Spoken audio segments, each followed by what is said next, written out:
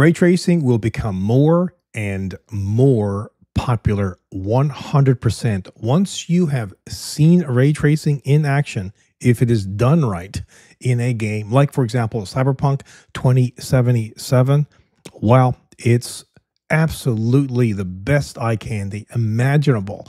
And there is no wonder it's becoming a norm in a lot of gaming titles. There are so many right now. Actually, some of them were released years and years ago are implementing ray tracing now because, well, with it, and like I said, if it is done correctly, it can be just absolutely stunning. It can transform the game, actually. It can just make it so beautiful.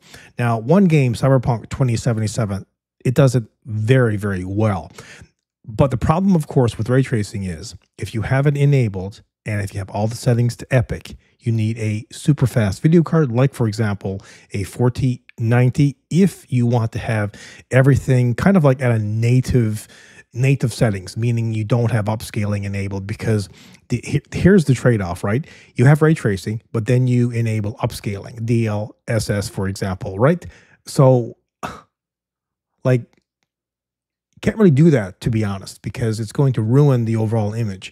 If you can have ray tracing on, turn off upscaling, and still have a decent frame rate, then gorgeous. Absolutely gorgeous. So there's no wonder. And I mean, not only new AAA titles, there's a lot of early access titles now that have ray tracing as an option that you can enable. And it's good to see. I think you're going to see a heck of a lot more of it in the future.